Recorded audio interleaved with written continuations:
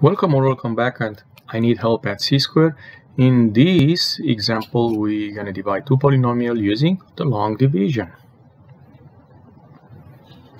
And we have 6x cubed plus 10x squared minus 6x minus 10 divided by 2x minus 2. And what should I multiply 2x to get 6x cubed?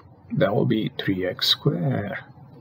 3x squared times 2x, 6x cubed. 3x squared times negative 2 is negative 6x squared. The next step is to subtract. These two guys cancel out. And what do we get? Positive 10 minus negative 6. That will be positive 16x squared minus 6x. And now, what should I multiply 2x to get 16x squared? That will be 8x. 8x.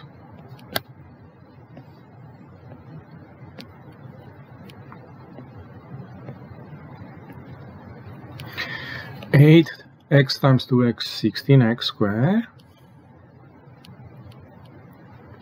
8x times negative 2, negative 16x. We're gonna subtract. And these two cancel out, and we have negative 6 minus negative 16. That will be positive 10. Positive 10x. And we're gonna drop the last term, which is minus 10.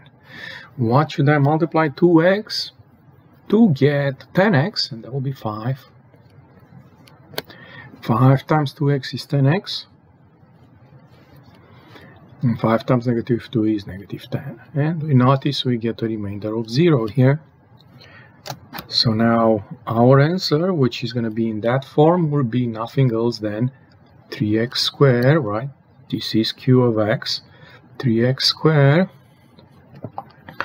plus 8x plus 5. This is how they call it, q of x.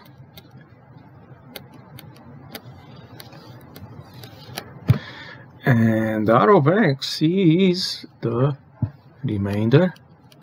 In this case is 0.